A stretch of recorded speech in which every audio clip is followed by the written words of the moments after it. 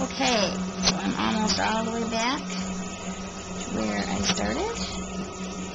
I've gone all the way around, matching up the single crochets. So I just have this last one here to join.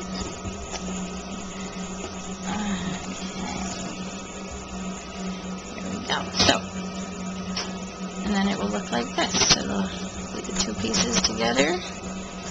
And now you are supposed to have 46 single crochets going around, and then for the next 20, or from round 6 that you're on right now to 27, you're just going to single crochet all the way around, and around, and around, and around, and around, and then you're going to turn it,